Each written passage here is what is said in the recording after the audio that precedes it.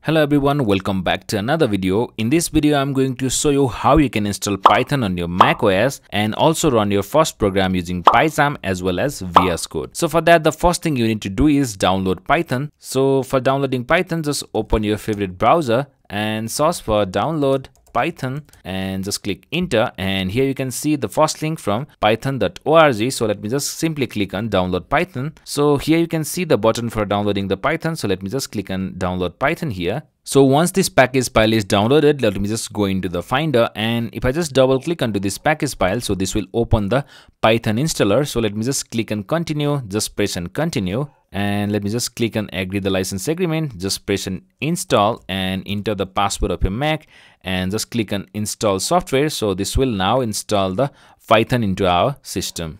So here you can see the installation is successful. So let me just simply press and close, and let me just move the installer into the trash. And here you can see, so it has opened this file with the Python 3.1 to close everything from here. So now what we want to do is, so we just want to install the Pycharm and run our first Hello World program as well. So for that, just go to the new tab of the browser and search for download Pycharm and just go into this first link from jetbrains.com. So here you can see, so this is the Pycharm professional version, so we don't want, so this is the paid one. So we just want to download the community edition, which is for free. And here, so if you just click on this DMG file, so here you can see Apple Silicon like M1, M2, M3 or any newer version. So just go with the Apple Silicon. So this will automatically download the DMG file for installing the Pycharm. So once the DMG file is downloaded, let me just go into the Finder. So now if I just double click onto this DMG file, so this will open this installer. So let me just drag and drop this Pycharm into the applications. So once this is done, let me just close everything from here. So if I just go into this launchpad here and search for Pycharm, so you can see the Pycharm has been already added into our launchpad. So let me just close the Safari browser as well. So let me just click on open. So here you can see the welcome page of Pycharm. So let me just click on new project, and here you can just give the name of the project, something like Hello World, or you can just give any name. And it has detected this Python which is pre-built into our system, but which we have just installed is 3.12. so let me just click onto this version of Python, and let me just simply click on create. So this will create the Python project. So here you can see the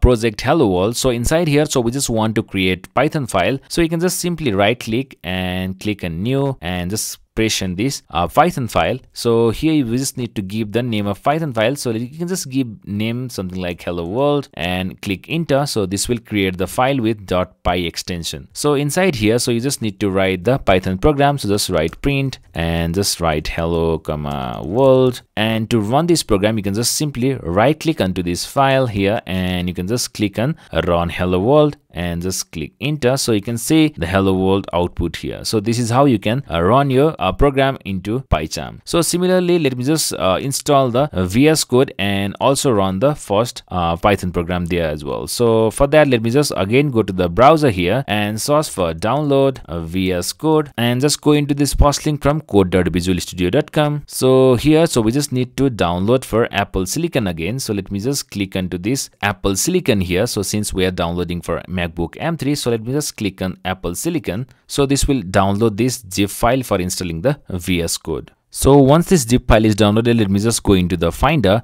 So let me just drag and drop this Visual Studio Code from downloads folder to these applications here.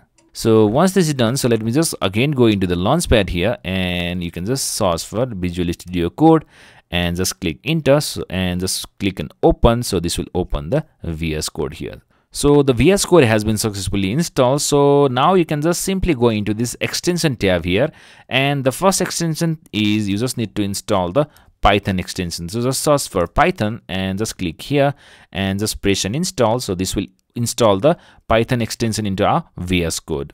So once this Python extension is installed, so you can just simply go into this Explorer here and just click on this new folder.